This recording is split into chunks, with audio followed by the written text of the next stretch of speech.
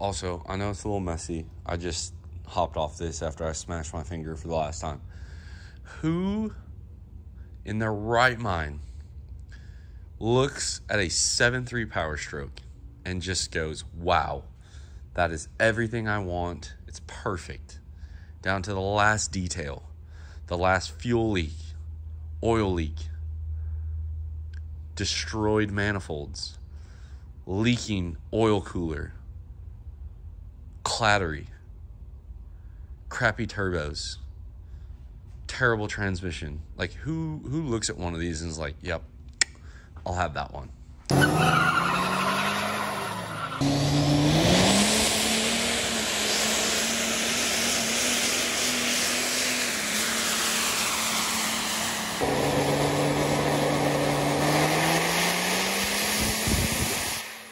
Hey guys, welcome back to the channel. We are working on the Mega Cab again. Really interesting to read all your guys' comments on the Duramax video, but you know, oh well.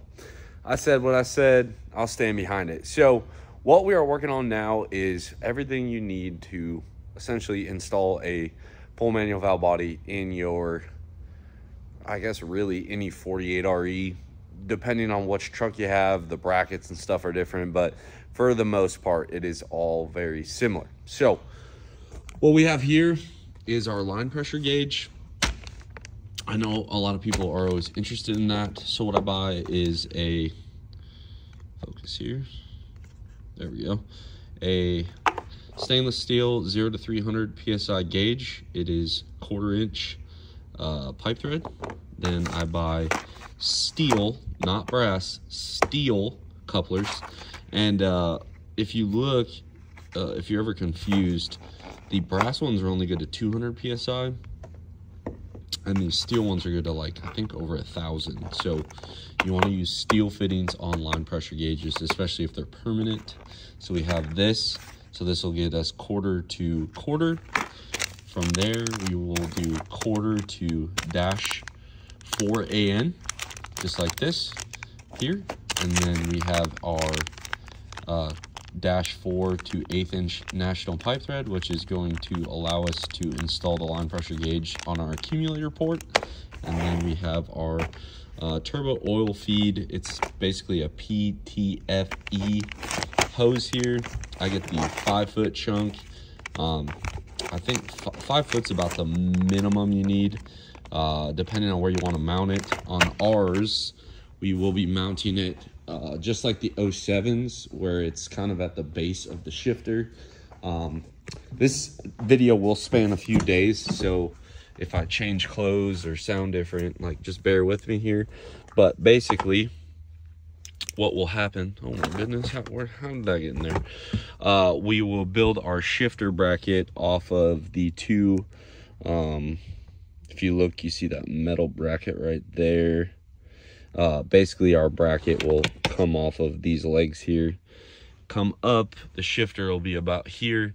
Well, my line pressure gauge will be down here, just like in the 07. So that is where it will go, which is why it doesn't need to be super long. And I actually, for my trucks, what I do is I run the 3 wires up and I drill a hole in the floor for the line pressure gauge and the switches, and then I drill a hole through the firewall this way and then wrap the shifter linkage back around there. Now, if you are new to the full manual, I highly recommend this little kit here. This is a 1, 2, 4, 4, 5 BK. It's a Rostra 46, 47, 48, and I think a 44 RE pigtail. What this allows us to do essentially is make a new harness for our switches. So you're only going to use 3 wires. You're going to send 12 volts to it, key on power, and then you're going to send a ground circuit for lockup and overdrive. This allows us to make a new harness and not cut our factory harness in case we ever want to go back. But there you go there.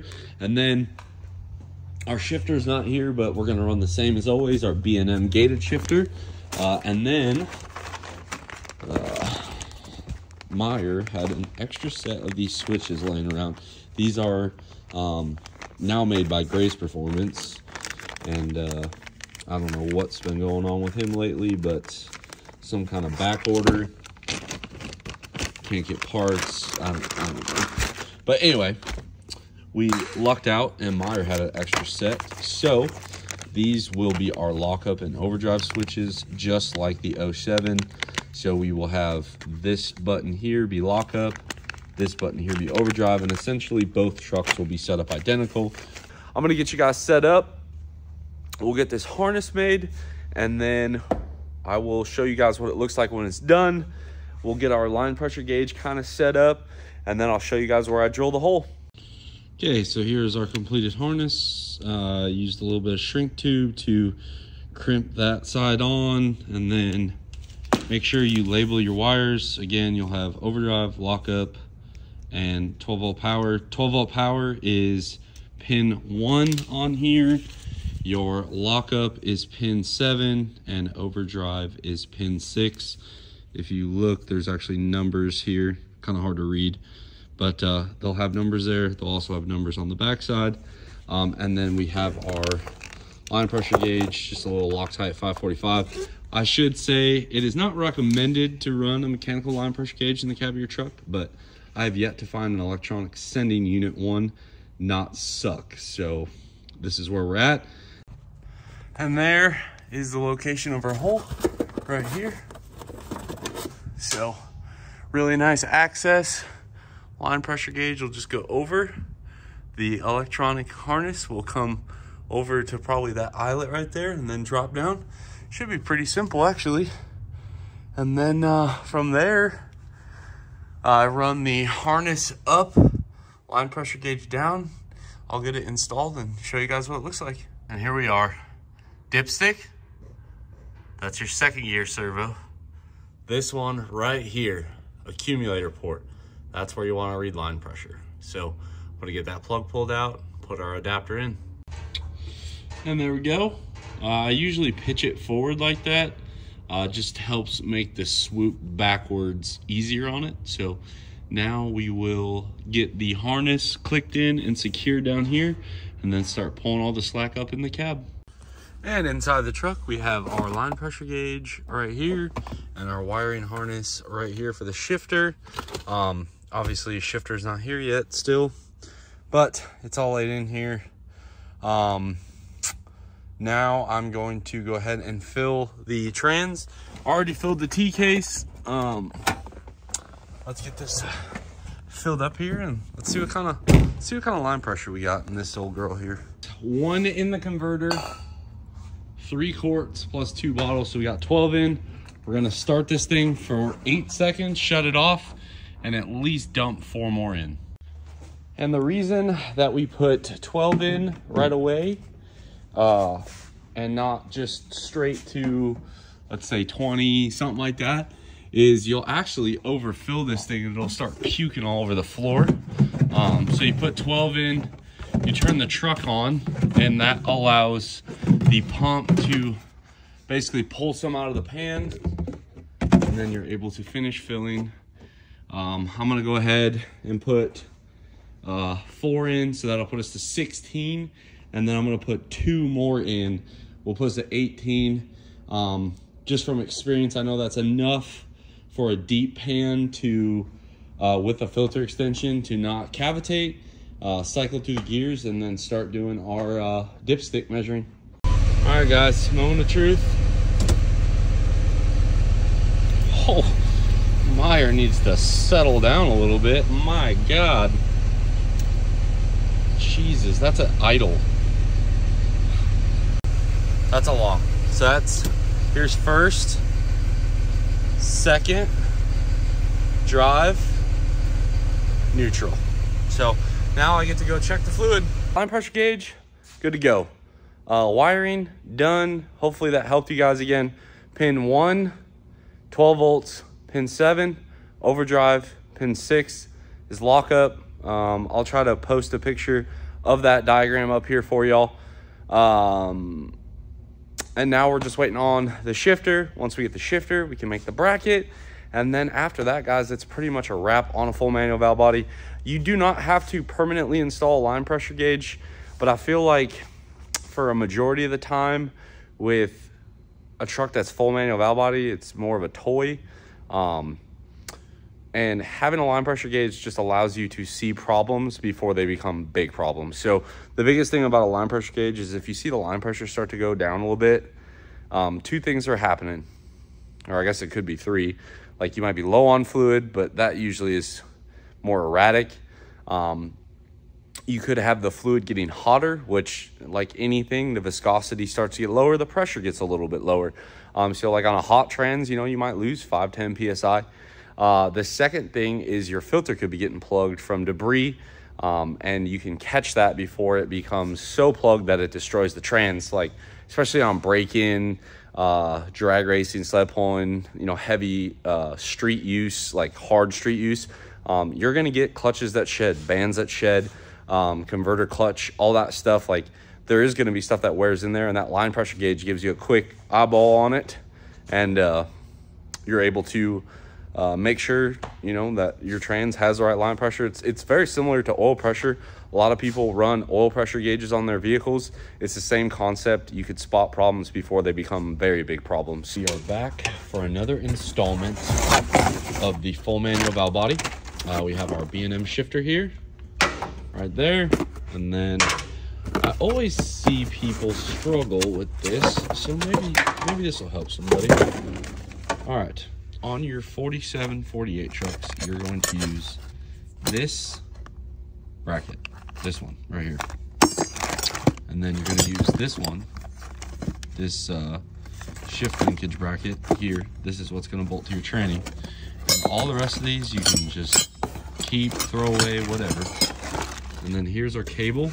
Now if you look, the this end of the cable much bigger because it has this standoff built in it for the shifter itself. So all you have to do is drill a hole, and the nice part about all this is you can actually take this whole thing apart here, like that. A little easier to do one-handed or two-handed. Take that off, and then you come over here, take that off, and then you take your two jam nuts off like so. And that allows you to only have to put about a 1/2 inch hole through your firewall for the shifter. All it's got to do is fit this through now. So that's one nice part about these cables. We are doing a forward exit, so the cable is going to come out the front side right there, and then it will wrap around and then come into the trans this way, forward entry. So 5-foot cable is plenty for that. Now, to get the shifter buttons installed on this, the hardest part is breaking free the bolts on the side. I find a T8 Torx bit is your best bet to get these loose. I already broke them free. I got lucky. These ones didn't fight me too much. I have had some that you're just like, oh my God, like, why won't this come out? So now we can mount our buttons on the shifter. All right, as I was saying, there are several ways to route the wire. You can route it down through here, come out through the bottom. There's a channel right here, and then you can run the wires out and down. I believe the wires are designed to go, let's see, they come through there, come out the back, and then I think you're supposed to drop them through one of these holes here, which works fine. Like, there's nothing wrong with that. Personally, I choose a different route, and I actually usually route my wires on the outside, and then they kind of sit over here.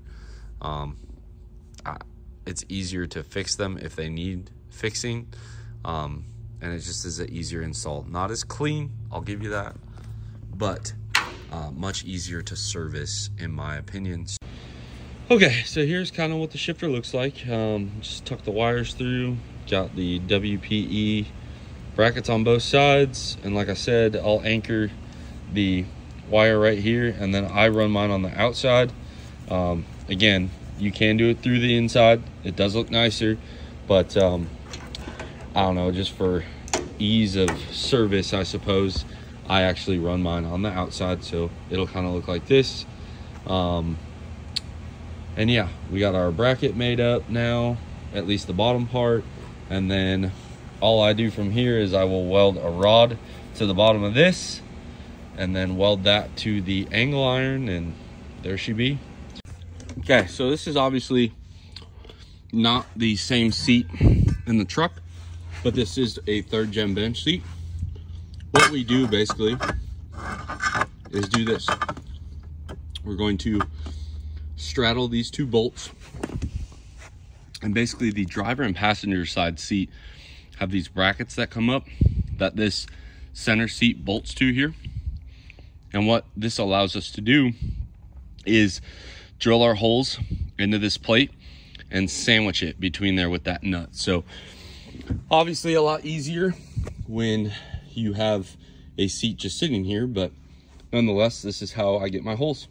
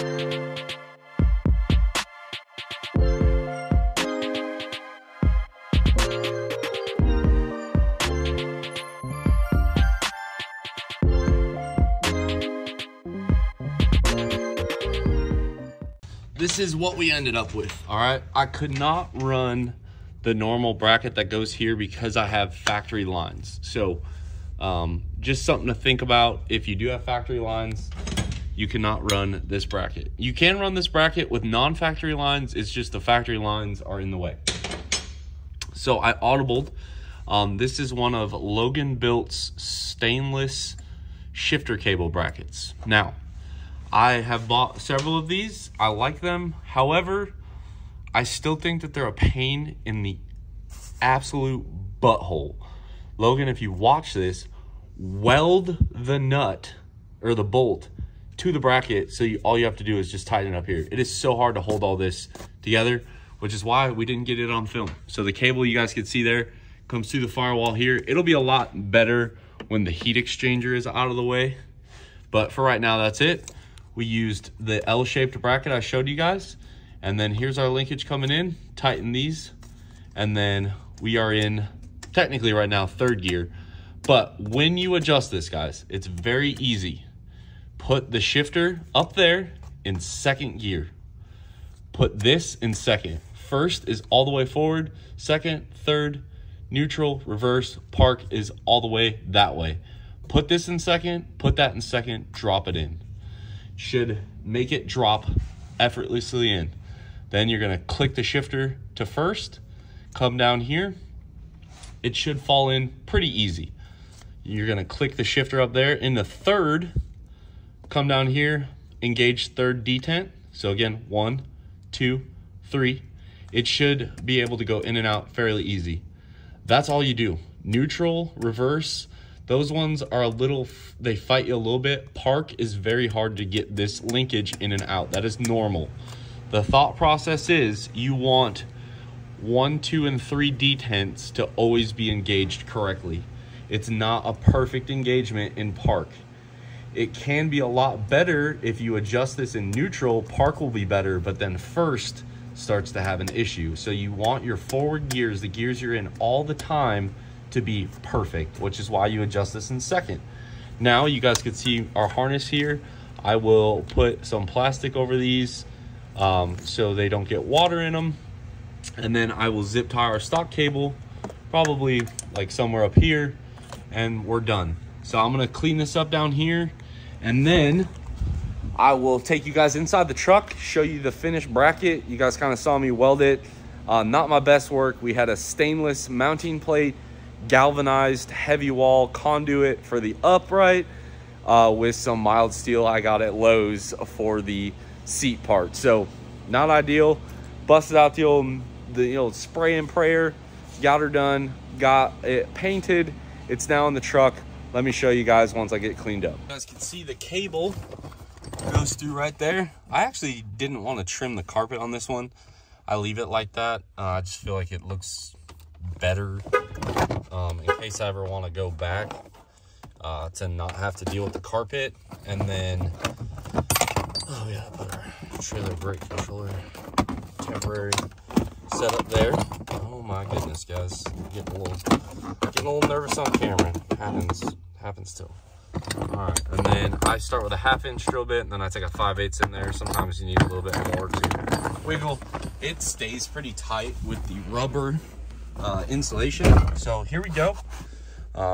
If you guys are curious, this is the exact same position as the 07. So exact same placement as the 07, same height, same everything. I measured it. So here we have first, second, third. So again, first, second, can't go, grab it, third, neutral, you hit your reverse lockout, reverse, park. And then I take you guys over here to our column here. Big thanks to, oh my goodness, big thanks to the OG. Y'all already know. If you don't, you do now. This is a full manual valve body truck that has full command and fuel and the park reverse neutral drive works. So we're in second, third. Neutral sometimes doesn't always work on the rooster comb with a 48. And then check this out. Ooh, we got reverse lights with a full manual valve body. I love it. And then there's park again. First, second, third, neutral. Now from here, what we will do is put our shield over this. Basically, we will have the black shield over it, and then we'll run our wires back in the shifter now that I'm done welding on it and everything. And then here is our finished bracket. Might be hard for you guys to kind of see, but it's just basically a straight piece of pipe down to this bracket. All I do is I welded a foot on the bottom of this pipe. That allows it, when I push really hard, it actually hits the floor. Adds a little bit of stability. And then unlike my 07, I moved this just enough where if you move the seats, you can actually get in here. So I cheated it forward a little bit. Not ideal, but a lot better than my 07, which cannot actually get in there. So that's where we're at. I'm going to get all the wires hooked up. We have our wires right here through the floor, line pressure gauge, our shifter mounted. It's indicating correctly. We are 12 volts of ground and 2 wires away from having a running driving truck. Also guys, I apologize, this video is not so much of me explaining time lapses, stuff like that. It's very hard to get cameras inside trucks and make the video look right. I don't really have a good solution for that. It's also very hard because the whole time I'm just fight and stuff. I am not a small guy. I am 6'2". I'm well over 200 pounds. And trying to fight all of this stuff and do the camera and everything else is very hard. And even down below, like, I don't have anybody here to hold the camera. I'm constantly moving. I didn't have a good angle to show you guys. So I promise I'm not trying to cut corners or cut you out of it, but it is all pretty simple stuff. Again, you need a piece of plate 2 inches by about 6 inches. My shifter is 11 inches from the floor up, and then it is 14 inches of 2-inch angle iron to grab the bottom of the seat. This only works on the bench style. If you have the business console, you will have to do something different. But again, this is how we're making it work in my truck. The only other piece I took apart was I did take this out of the way, and that was just so I could tighten the bolts. Those 2 bolts that I talked about, that I showed you on the other seat. And I mean, this thing, like, it's solid. It's not going anywhere. I did add this little gusset here, right there. I do that so the plate can't flex. And then on the bottom, I actually don't gusset it. I've just gotten, again, where that foot is, and it kind of creates like a fulcrum where it can't go any further forward. But I'm really happy. We have good leg room here against the shifter. We have a very comfortable shifter with the armrest down, which was very important. Like, I can actuate all the gears. Now, if we do ever compete or anything like that, I always move this armrest back, and then it just makes it easier, you know, with this not in the way. But for most of the time when I'm driving, this down is no issue at all. Now we have to wire. So it's very simple on these shifters. Realistically, if you get one that doesn't light up, you won't have as many wires. So if you get one that doesn't light up, you'll basically have 2 wires, or actually, sorry, 3 wires. You'll have your ground and then your 2 ground outputs for each of these switches. Because this is a lit shifter, being that these 2 buttons here light up, we have a 4th wire. So what we're going to do is we have to intercept. All right. Over here, you guys remember, we have our 12-volt key on power and a good ground here. That's what we're using for our gauges. So all we're going to do is run 2 wires from here, and then we go across the dash, and then we'll go under here and pop up right about here, right where the other wires are at, okay? And then in this harness, it's quite simple. We have 3 wires in here. We need 12-volt key on power, and then a signal for lockup and a signal for overdrive. Here we have a ground, or sorry, signal for lockup, signal for overdrive, 12-volt key on for this, and a ground. So that's all I'm gonna do, is I'm gonna run those wires over, and then we'll hook it up. And then after this, guys, we are ready for our test drive. Being that it is wiring and everything inside the cab, I'm gonna just knock this out, and then I will show you guys what it looks like when I'm done. This is the first time I've used the loom included with the shifters. I kind of like it. It looks a little bit nicer than like split loom. So we'll probably take it to here and then run split loom from there. And basically my shifter wire sits right there. I've never had an issue with it like rubbing through. So for right now, we're gonna let it be. I'm gonna get to wiring. I will check back with you guys as soon as I'm done. Okay, so we have our shifter. This is how I route my wire. I anchor it down here. You got our line pressure anchored. Harness just kind of runs down here. I take the extra and I push it in between the seats. And now we have the shifter. If you look, I did check it. This is our lockup, overdrive. You guys see the lights there. So now all that's left is test drive it. We'll do that in the morning tomorrow. And we'll wrap this video up. And this is it from the other side. So I don't try to make the line pressure super in the way, but you can see it quickly at a glance. And then again, I'll show you guys the lights here. So this is my lockup, overdrive. It's the same way as the black truck. and I'm happy with it. Let's get a good night's sleep and fire this puppy up and take her on her maiden voyage. It is the morning of. We got a fresh, let me put my seatbelt on. Got fresh tunage. Look at that. No check engine lights. Full manual valve body. It's a good day. Very low on fuel. We do have the park reverse neutral drive indicator. So currently I'm in first gear. Gonna come up to a stop. I guess let's find out if Meyer left this thing locking up in first. He did not. That's good. So we're in first. Truck is a little cold still. We're gonna grab second. Oh, so smooth. We have about 180 PSI of line pressure. Hit lockup. Lockup's nice and gentle. It's pretty good. I was honestly nervous when I did the line pressure test. I actually texted Meyer and I said, gosh dang, you give me a race valve body? Because that's a lot of pressure. I mean, this thing makes in idle with no TV 140 PSI. Now, I do have a tune on here that is allowing us to use the TTVA, but because there's so much baseline pressure, I don't think we'll actually need it. But we're in lockup now, second gear locked. Now I'm gonna grab third gear. There's third, locked.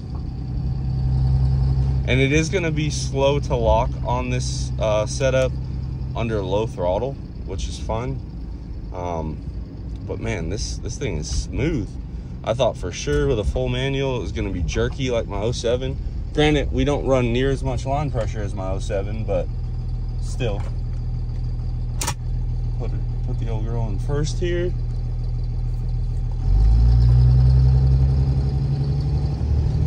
So we got first gear, second gear, no overlap, lock up. We'll do a 2-3 lock shift. Oh man, that is money. We'll check overdrive, but to do that, I'm gonna turn the converter off. We got overdrive, good line pressure in overdrive. It did not like that with the lockup. It was a little low on the RPM, but guys, this thing freaking rocks. Love it.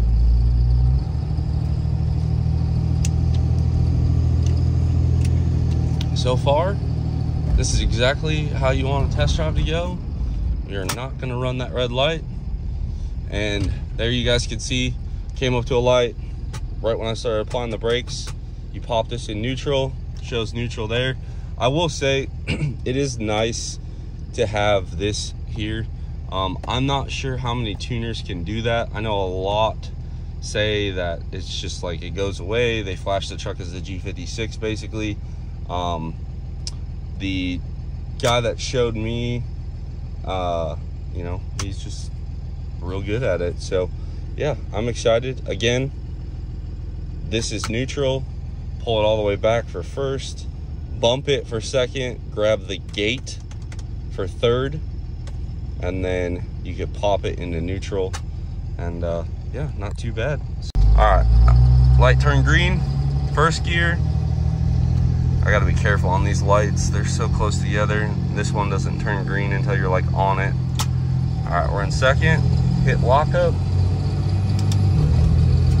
Little turbo surge, that's always good for it. Locked 2-3, wow, these lock shifts, guys, are buttery. If you've ever seen videos of me shift my 07, it like jerks the camera around. This is very nice for like a street tow truck kind of build. And again, this gives us the opportunity to select our own gears. I'm not sure how I'm gonna like this towing. I've only towed a couple times with a full manual. My main thought behind all of this was, this is a truck I don't drive all the time. I really only drive it on trips and stuff, so it shouldn't get old. I've daily driven full manuals. They're a lot of fun. I don't know on a truck with this low horsepower how good of a time it'll be, but I could tell you for like a bigger setup, like they make trucks fun to drive. like just shifting the gears without a clutch, actually able to hold horsepower, unlike your G56. Like this is definitely it. But I'm gonna go get my hair cut and check back with you guys on the ride home. All right, boys, we got a fresh haircut and we're driving home. Had to get a little fuel, pretty low. Dang, I don't know how many of you guys have American Express, but normally with our business card, the pump never cuts off. Today it was said $85, so I'm gonna have to give Dave a little hell, make sure he paid our bills. But yeah, we're in third gear unlocked. Gonna go ahead and lock the converter. And now you guys can see when I give it throttle, RPM and mile an hour go up together. And hey, look, there's Brandon. All right, so then we're gonna go up this hill here. So I'm coming, slowing down. I'm gonna go down to second, but not first. And then give it some throttle. Once I hit 25 mile an hour, I hit lockup. Once I get around 30, 35, I will grab third and locked, especially with a stock turbocharger. Like this thing, you know, obviously spools way low.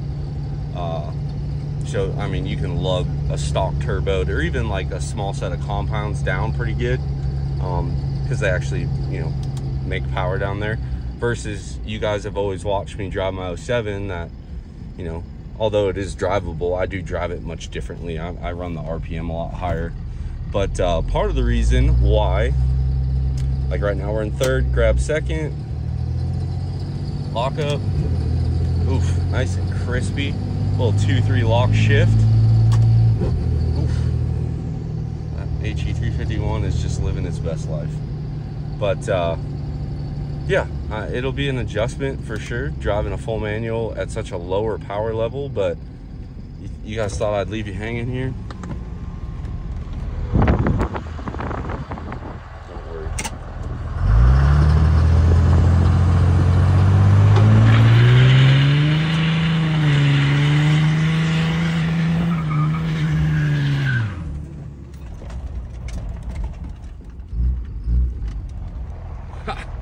Got a little western on me there. Was not expecting that much kick. But yeah, that's it, guys.